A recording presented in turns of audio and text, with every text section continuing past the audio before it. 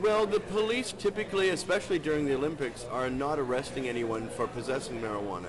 That would be the normal case. You could smoke it in a park, you could smoke it on the street, many do, and you can consume it in here, in our facility. So yes, you could do that. But of course, if the policeman saw you smoking, he still has the right to search you. Typically, the athletes in the past I've seen were always in the powerlifting, weightlifting, wrestling. The extreme sports, snowboard is very common, skateboarders. These kind of fields of endeavor have a lot of pot smokers in them. And that's, the reason being is they all get injured a lot.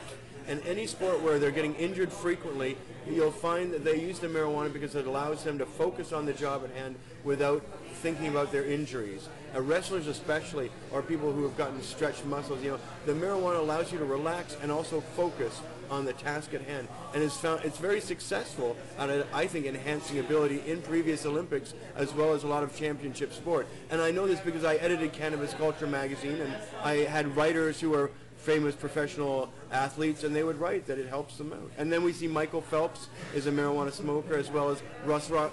But they don't come here because the paparazzi would chew them up. Everybody has a camera, and I don't know even if polite Canadians, who generally do not get awestruck by famous people, would be able to resist in this environment taking a picture of someone smoking.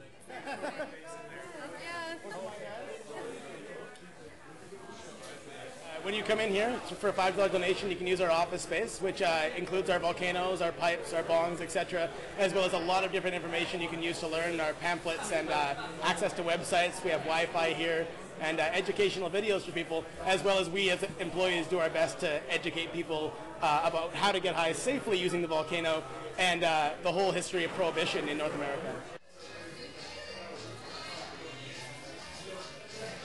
How has business been since the Olympics? Very brisk. A lot of extra business. We've been up to a 3-hour waiting list at the night at our worst. Well, our best, I guess, but not so good for people that are waiting. But we've been having a waiting list that long. We only have 13 tables here, so we've been having quite the extra business coming through.